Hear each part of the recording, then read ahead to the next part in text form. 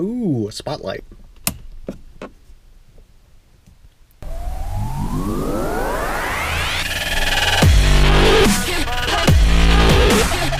Whoop, whoop. I am not the police. Good afternoon, everyone. Welcome back to the channel. So, as you can see, we're actually back in the Impala. Oh, yeah.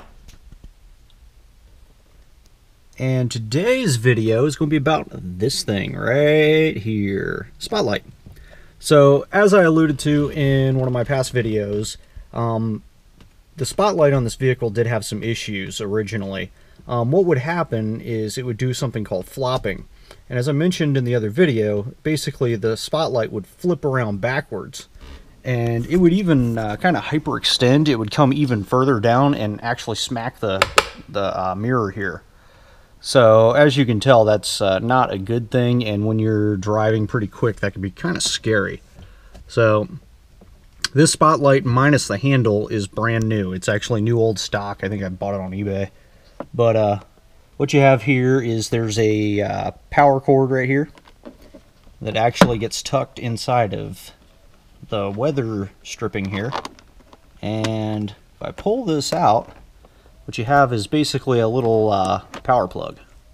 So this one's square. That's on this Impala. I don't know if that's every single Impala, but it's got a square or rectangular type plug. Basically disconnect, you're good to go. On the Crown Victorias, I believe it's a round. The replacement spotlight I bought was actually for a Crown Vic Police Interceptor. And I would imagine that the Dodges probably have a slightly different version too, but this little power thing just tucks right into the weather stripping here and kind of disappears. So if you wanted to remove this spotlight, so let's say you bought yourself an ex-police car and you don't want to look like a cop. Right here, this nut, right, or this bolt right here, this little screw, I believe this one's a Torx head. If you unscrew this, you can take this handle off, and once this handle comes off, this entire assembly will slide out of the A-pillar. So you can actually just slide this right out. And then all you're left with right here is just the mounting bracket, a couple of screws, and then basically a hole straight through your A-pillar. Once you unplug this, you can tuck the other wire away that used to be in there, and then you'll probably want to, depending on how clean you want it to be, if you wanted to completely remove it, you would take these two screws out, clean this area up, put some silicone on it, and it would almost look like there was nothing here. There might be a little bit of an area here that you might notice, but if you wanted it gone, that's how you would do that. So let's get over to the other spotlight, the one that I showed you guys before. And here's what it looks like off of the car. And this is actually the extra handle that I got from my Crown Vic Auto mystery box. So as you can see, there's no bolt here or anything. But let me see what I can do here.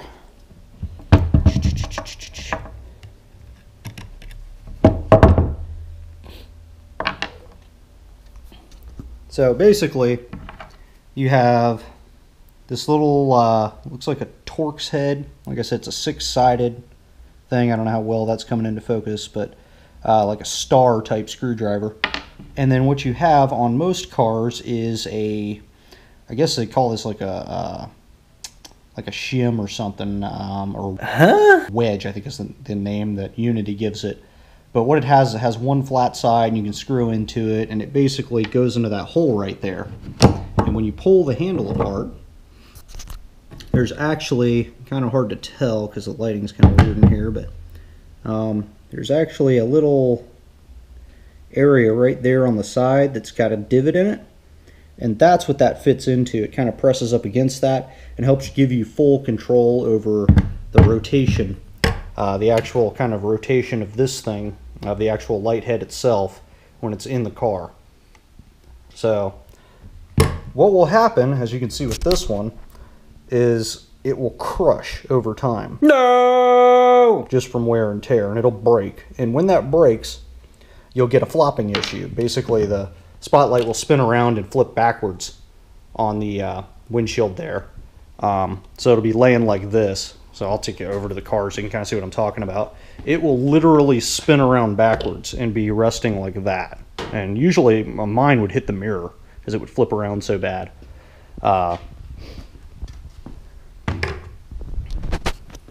See, this spotlight is nice and tight. It doesn't touch the actual A-pillar itself. That one, because of the wear and tear, would actually touch the A-pillar and rub on it. Like, I don't know if you can see that, but there's some rub marks there. And this one won't go any further than this. That light, the old one, would actually, like I said, spin around and almost hit the mirror.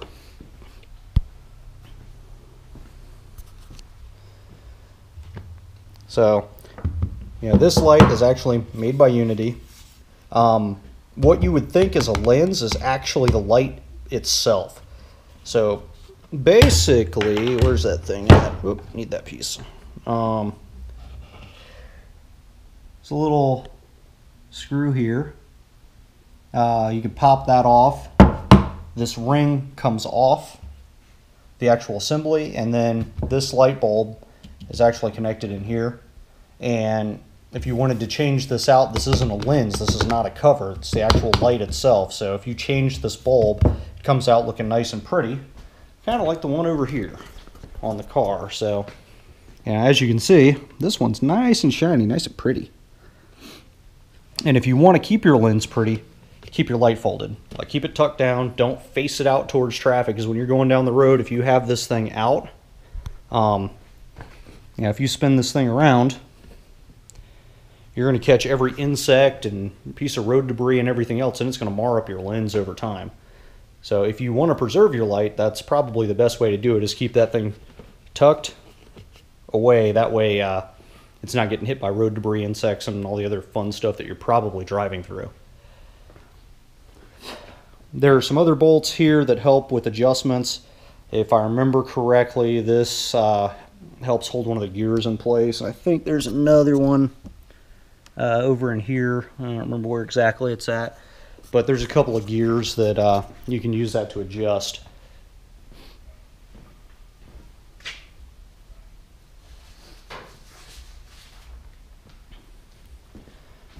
Another thing I wanted to show you guys is Unity actually has some really good information on their website. You can actually go print out these schematics.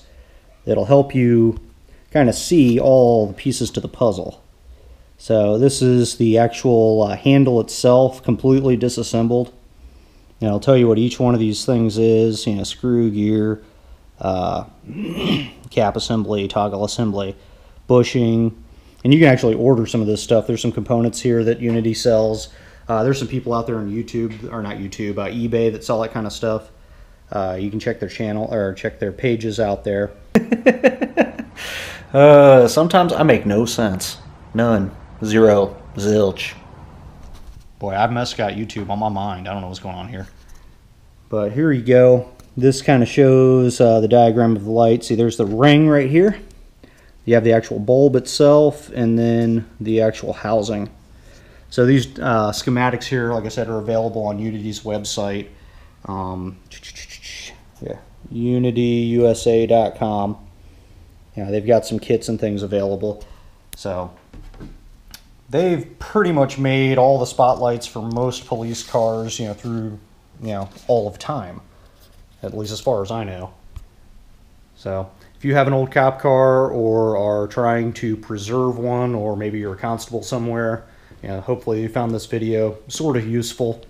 If you need some more in-depth details on things, leave me a comment. Let me know about it. Tell me what you guys want to see, and I can, as long as I know something about it, I'll try to help you guys out. If I'm wrong, I'm sure YouTube will come by and let me know that I'm wrong. So other than that, hope you guys enjoyed the video. Hope you got a kick out of it. Hope you appreciated seeing this stuff. And until next time, appreciate you stopping by. Hey, thanks for watching. If you haven't already, please click the like button. If you like the content, subscribe. If you really like the content, hit the little bell next to the subscribe button so you can get notified the next time I post a video. Be sure to leave some kind of constructive comment, or you can just tell me I'm a creepy cop impersonator. Whatever makes you happy. Either way, love to all of you. Now, it's time for Random Thought.